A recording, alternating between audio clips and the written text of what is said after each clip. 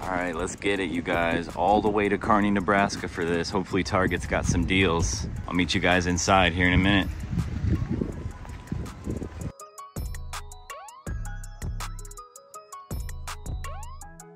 All right, here we go. I honestly haven't seen any videos or anything about Target Black Friday deals, so I'm not sure what to expect here.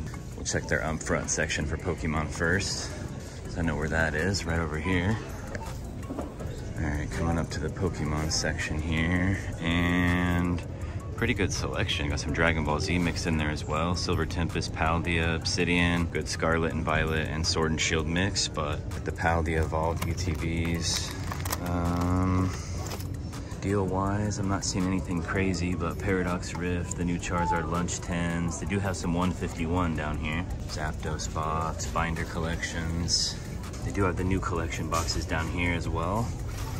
The Emerging Powers box also. You know, 10s up here. Well, as always, they got pretty good sports selection too, but I'll look for some end caps as well. I do see this Pokemon end cap. They had the Pokemon trading card game. Flareon and Sylveon 10 bundles. These are all sold out, it looks like, but they did have some stuff there at least. Keep your eyes out for those if you're at your Targets. I'll flash those 10s up on the screen, but let's check the back, see if we can get lucky with something back there. Let's see, toy section. Ooh, golden. What's up, Bella?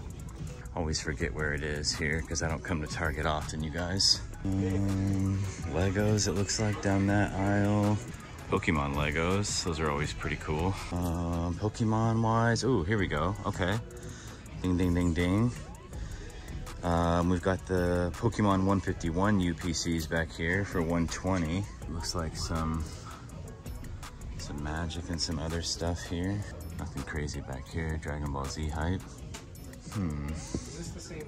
Check and see if they have any end caps.